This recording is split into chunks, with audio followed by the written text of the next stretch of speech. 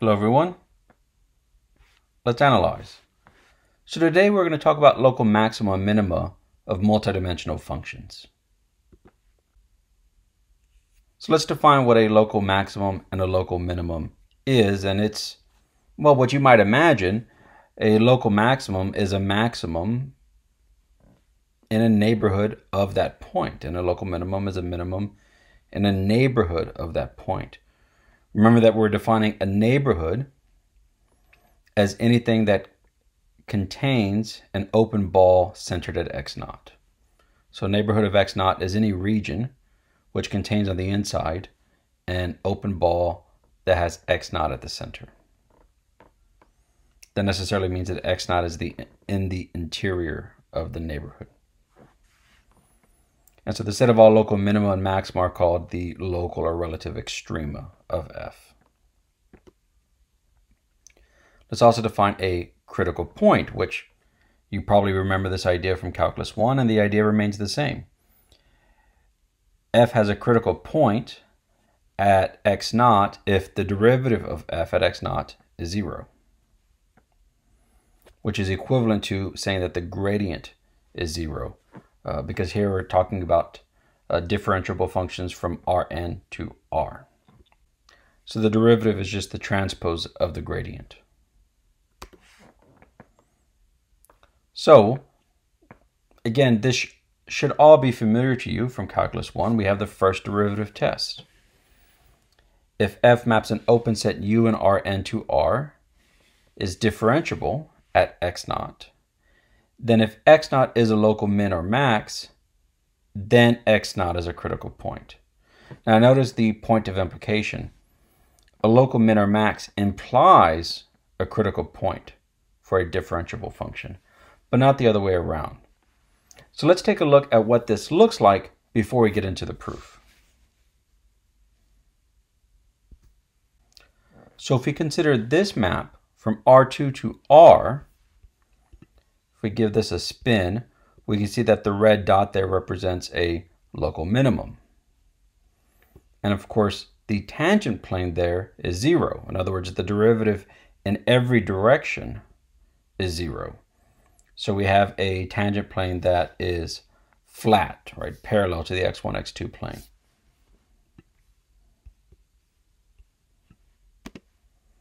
Now if we consider this example, we have another situation where the tangent plane is flat, and in this case the red dot represents a local maximum.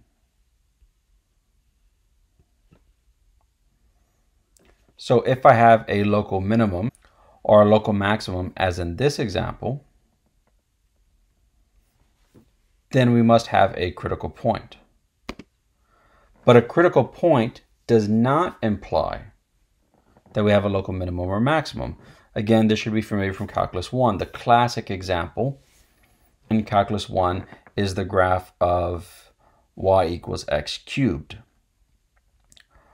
Y equals x cubed has a critical point at x equals to 0, but it's neither a min nor a max. And you may have called it a saddle point then. Well, here we have another saddle point, and here we also see why it's called a saddle point. This looks like a saddle, which we're all from Texas, so we know what a saddle looks like. This looks like a saddle. If I look in the direction along the horse's spine, if I were to put this saddle on a horse, right, in that direction, the point where my derivative is 0, in other words, where the tangent plane is flat, it looks like a local minimum. But if I look along the flank of the horse, it looks like a local max. But right here where those two directions intersect, my tangent plane is precisely flat. But it's neither a min nor a max. Right? If I go in this direction, I go higher. If I go in the flank direction, I go lower. So it's not locally minimum nor maximal.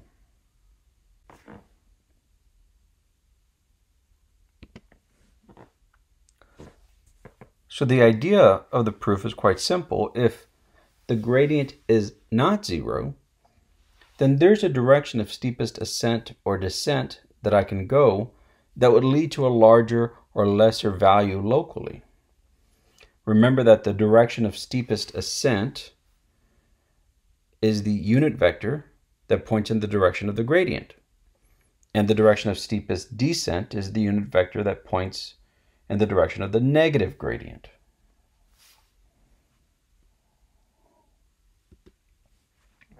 So suppose x naught is a relative extrema, a max or a min, and for the sake of contradiction, that the derivative there is not 0. So let d be the direction of steepest ascent. Since x naught is a local extrema, there's some open ball of radius r for which f of x naught is maximal in the ball, if x naught is a local maximum, or f of x naught is minimal in the ball, if x naught is a local minimum. Now, note that the derivative of f at x naught times d is the gradient transpose times d. And of course, d is the normalized gradient. So in the numerator, I just have the norm squared divided by the norm. So of course, that's just equal to the norm of the gradient. In other words, the steepest slope.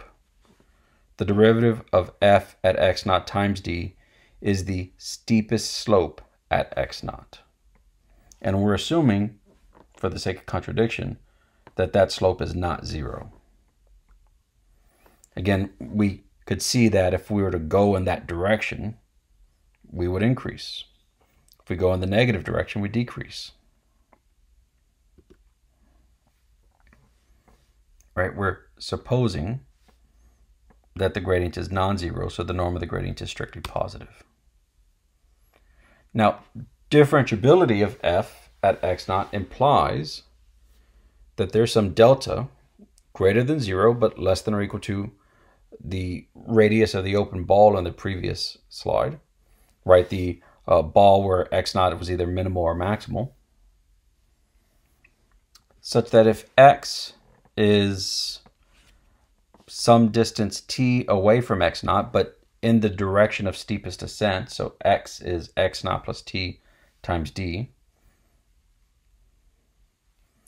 then if the size of t is less than delta, then my difference quotient, right, f of x minus its linearization divided by the size of my perturbation is less than whatever I want. And well, I'm going to make it less than the gradient, the norm of the gradient divided by 2. Because remember, we're supposing that that's some positive number. And I can make this less than any positive number given the right choice of delta. Well, if x is x naught plus td, x minus x naught is just td. And d is a unit vector, so the norm of x minus x naught is just the absolute value of t. So if I multiply both sides by t, I get this expression. And then I replace this expression here, I factor out the t. The derivative times d, remember, is just the steepest slope, which is the norm of the gradient of f, right? That was in the previous slide. Right, since I have an absolute value, that means the inside of the absolute value is less than this term, but greater than the negative of this term. Then I can take this and add it to both sides, and I get this. All right, so now I have a lower and upper limit on the difference of f of x and f of x naught. Now remember, t is an arbitrary number whose absolute value is less than delta, meaning t can be positive or negative. Suppose t is positive. Well, if t is positive, then the absolute value of t is just t, and this becomes 1/2 t. So 0 is less than 1/2 t times the norm of the gradient. Right, this is a positive number, and it's less than f of x minus f of x naught, implying f of x naught is less than f of x. But just as easily, t could be negative, in which case negative t plus its absolute value is just negative t over 2 times the norm of the gradient. So then this term, which is greater than this difference, is less than 0, meaning f of x is less than f of x naught. So both of these have to be true. Of course, these are different x's. This is an x corresponding to a positive t. This is an x corresponding to a negative t. Because remember, x, I'm traveling in the direction of steepest descent from x naught, either in a positive or negative direction. But the idea is that x, right, is still within my ball, where x naught is supposed to be either minimal or maximal, but this says it's neither. Right? This says there's an x in my ball such that f of x is greater than f of x naught and less than f of x naught, implying that x naught is not a local extrema, but that contradicts our assumption. Therefore, it's not possible that x naught is a local extrema and the derivative is non-zero, which proves our theorem. So let's work out an example. Suppose f of x is 1/2 x transpose times this matrix A, B, B, C times x. Notice that this matrix here in the quadratic term is symmetric. We'll talk about that more later. Plus the transpose of some given vector with x plus g. So let's show that if x naught minimizes this function, then x naught solves this equation.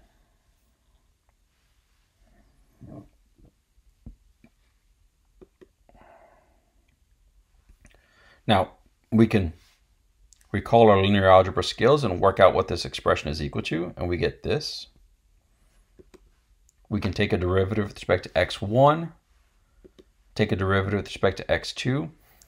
Now, notice that this is the first entry of this matrix times x plus this vector. And this is the second entry of that. Therefore, if x naught minimizes f, from our previous theorem, we know that x naught is a critical point. That is, the derivative there is 0, which is the same thing as saying the gradient is 0. And of course, the gradient is the matrix, the gradient is the vector whose first entry is this and whose second entry is this. Well, these two entries are equivalent to my matrix times x naught plus this vector here that was in my linear term. Right? This is my quadratic term, my linear term, my constant term. So if that's 0, then x naught solves this equation. Now, by the way, if x naught maximizes f of x, then x naught also solves this equation.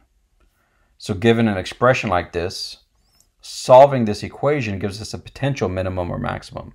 But of course, it's possible that our solution is also a saddle point. But if x naught is a relative extrema, then x naught definitely solves this.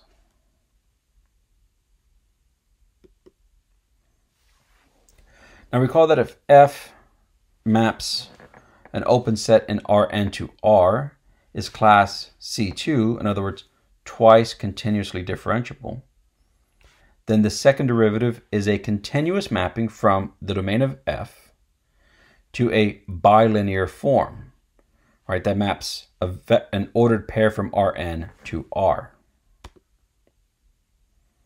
So at a given x in the domain, the second derivative of f at x is equivalent to a matrix, specifically the Hessian matrix. Now, notice I wrote the Hessian matrix is in R1 by n by n. Now, that's the same thing as Rn by n because we think of this as a square matrix.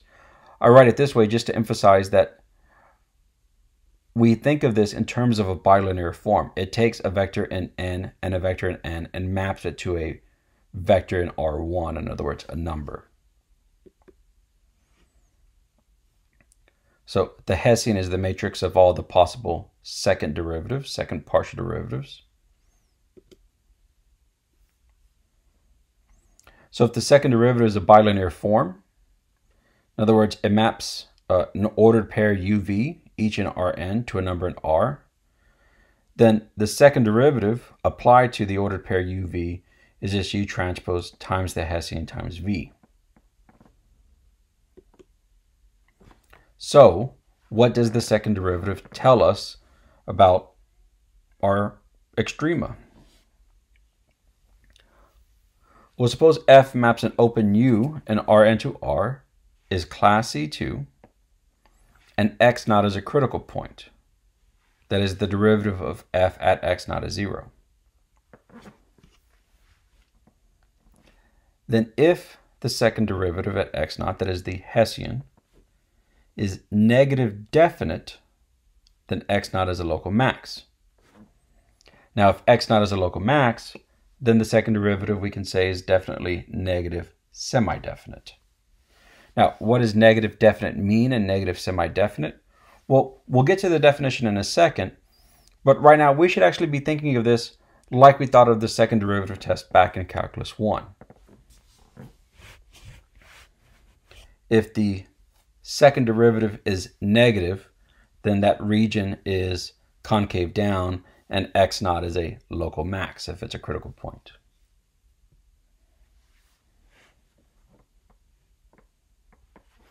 So negative definite is the analog of what it means to be negative for a matrix, rather than just a number as we would be dealing with in a Calculus 1 type problem.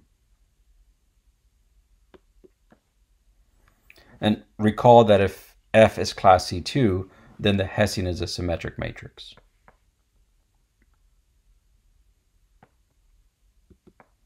Now, of course, if the Hessian is positive definite, then x naught is a local minimum. And if x naught is a local minimum, then the second derivative, or the Hessian, is positive semi-definite. Now, if it's neither positive definite nor negative definite, if it's indefinite, then x naught is a saddle point. That is a critical point that's neither a local min nor local max.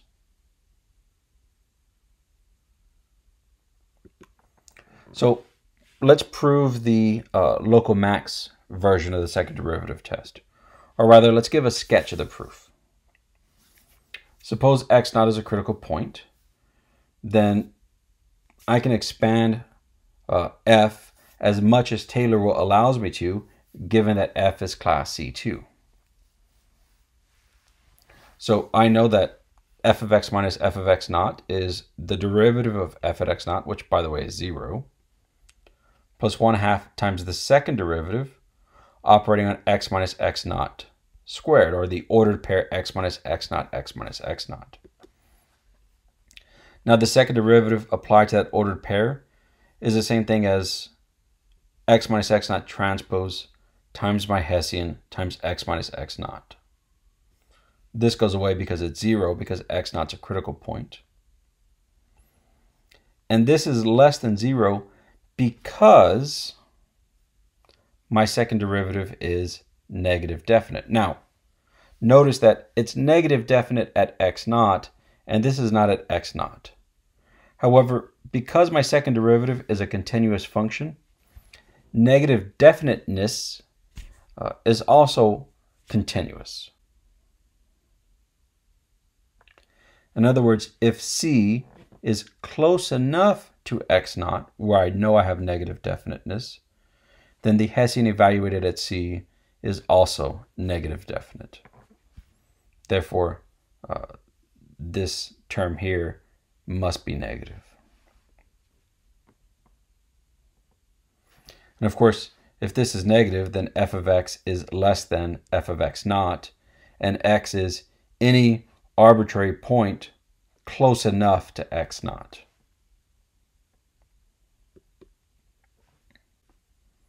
Now suppose that we know that x naught is a local maximum, and g of t is defined to be f of x naught plus t times x. Well then, obviously, g is maximal locally when t is 0. If I take the second derivative of g, I would get x transpose times the Hessian at x naught times x.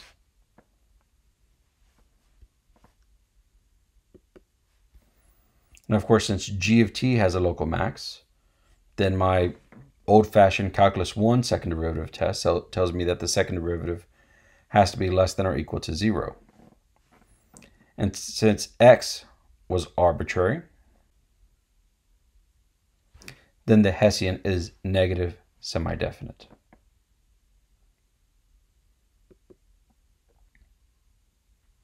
Okay, now let's define what we mean by positive definite. So the bilinear map that takes an ordered pair from Rn to R, or the matrix associated with the bilinear map. So if you remember back to when we were discussing derivatives and what a bilinear map is, we said that given a basis for Rn, we can represent it as a matrix, so that the bilinear map on x, comma x is defined as x transpose times its matrix form times x. And so if this matrix or the bilinear map is positive definite, it means that for all non-zero x, this is strictly positive. Now, if I replace this inequality with a non-strict inequality with a greater than or equal to, then that property is called positive semi-definite.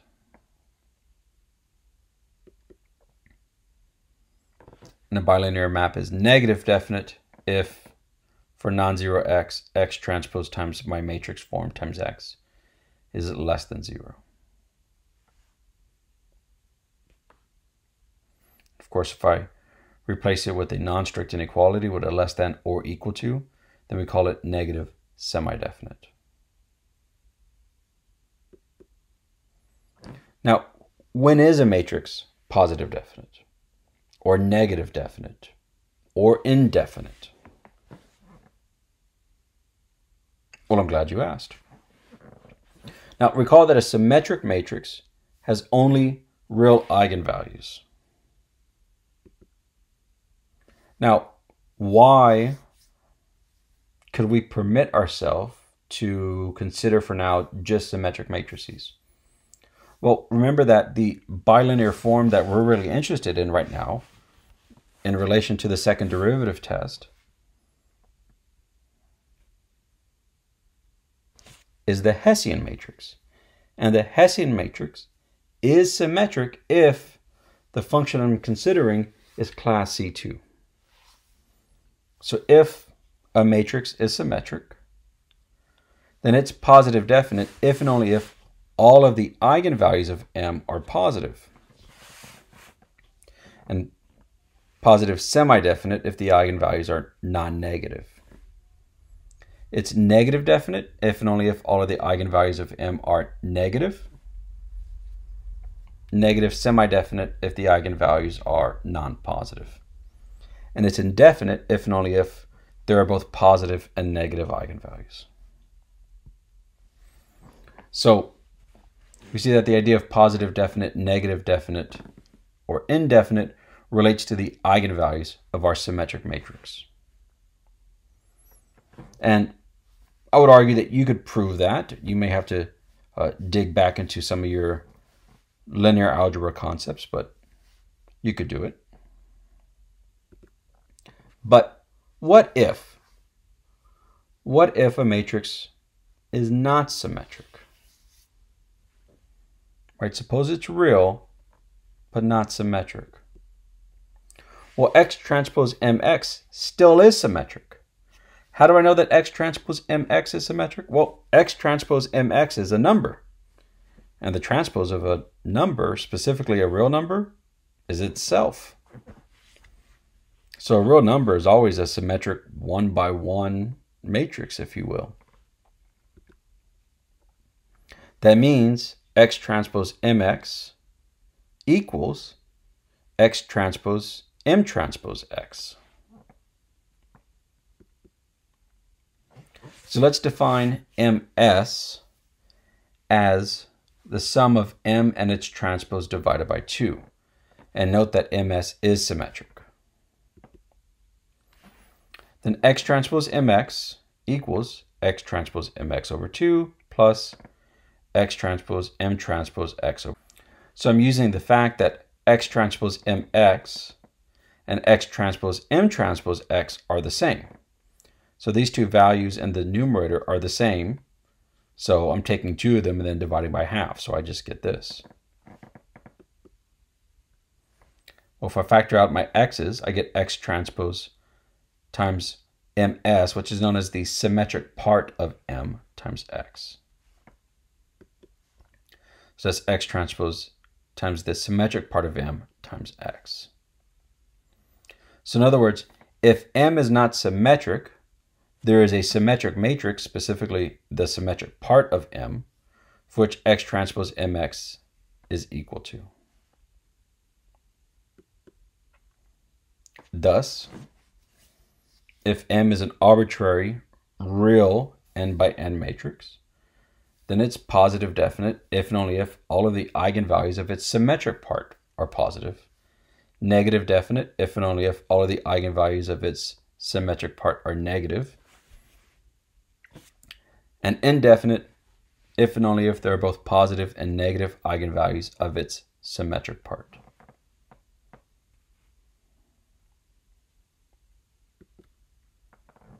Now, another method of determining positive, negative, or indefiniteness involves the determinant. Let M be n by n, and suppose mk is the upper left k by k block of M. And so let's call it delta k the determinant of that upper left k by k block. So delta 1 is the determinant of a 1 by 1 matrix, which is of course just that number. Delta 2 is the determinant of a 2 by 2, delta 3 the determinant of a 3 by 3, and so on. Well, if delta k is always positive, then M is positive definite.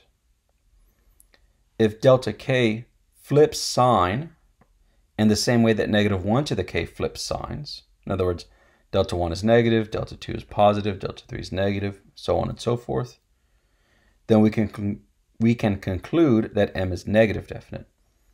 And if neither condition 1 or 2 holds, then this test is inconclusive, and seek ye therefore the eigenvalues of the symmetric part of M.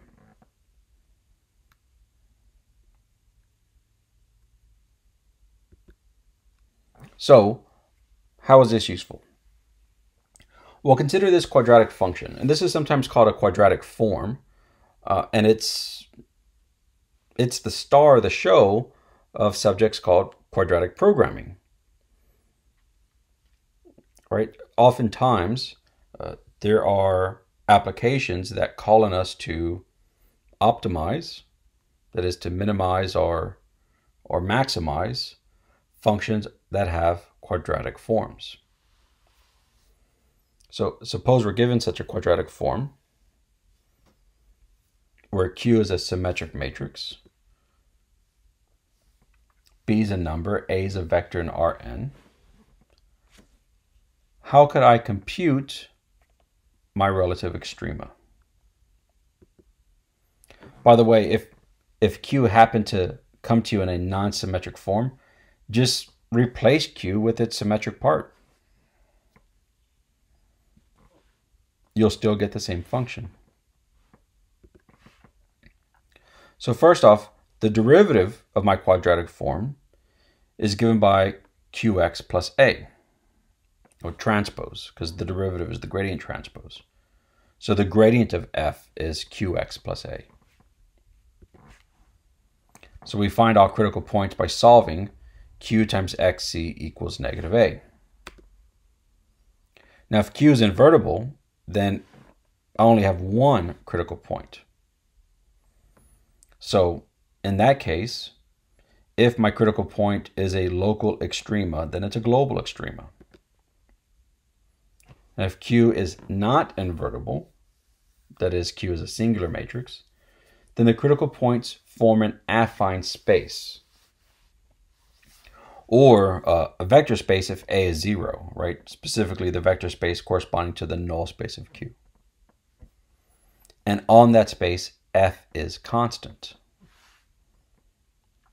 In other words, the derivative in that space is 0.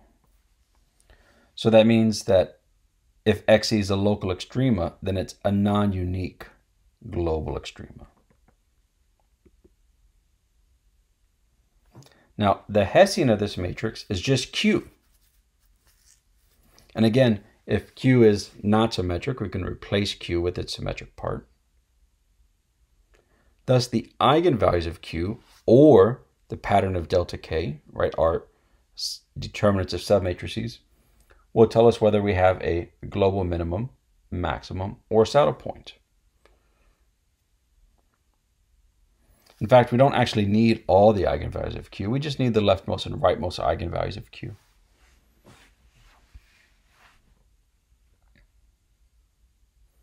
Remember that Q, if it's symmetric, necessarily has real eigenvalues. And if Q is not symmetric, we just swap it with its symmetric part, and we have the same function.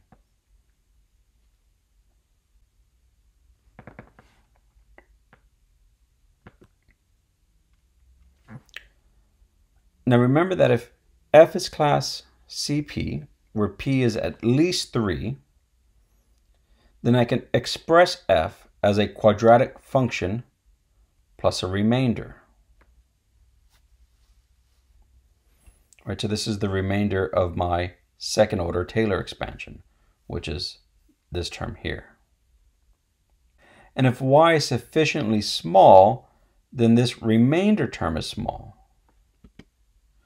Meaning that if y is close to 0 or x is close to x naught, then f of x or f of y is close to a quadratic function. Because again, this remainder term is small. Now, the Morse lemma takes this idea a step further than Taylor. Right? Taylor says that I'm near a quadratic. Morse says I can reshape the space you're in so that f becomes exactly a quadratic.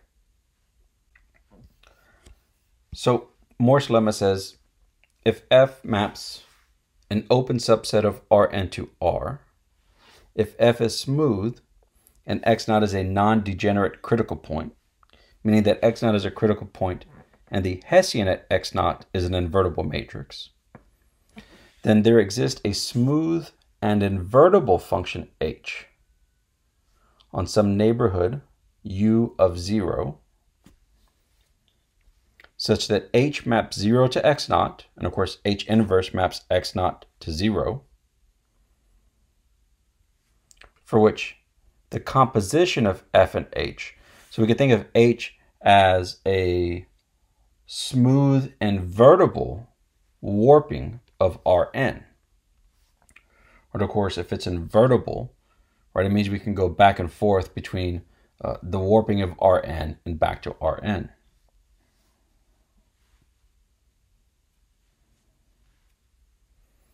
So the composition of f and this h, which we would call a change of variables or a smooth warping of Rn,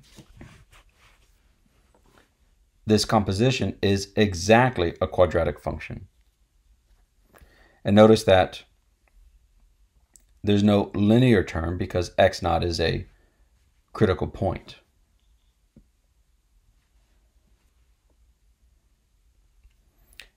And this quadratic term is a very simple matrix. It's a matrix where the diagonals are all positive or negative 1 and the off diagonals are 0. Now, of course, if k is 0, then I just get the identity, right, which is clearly positive definite. And if k is n, then I get the negative identity, in which case this matrix is negative definite. And if k is between 1 and n, then I have an indefinite. But the idea is that I can warp my space so that f becomes exactly a quadratic.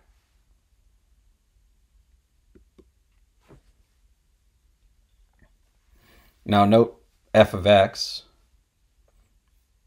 is this function applied to h inverse of x, right? Because the composition of h and h inverse of x is just x, right? Because they undo each other. And k here is called the index of the critical point. So here, h is what is sometimes called a change of variables, not in the sense of choosing a new basis, right? That would be a change of coordinates. But it's a change of variables. In other words, it's away from going from Rn to a smooth and invertible warping of Rn, where in the smooth and invertible warping, we could kind of reshape f to be precisely a quadratic, in which case we can evaluate f as we did the quadratic form in the previous example. Well, that's all for today.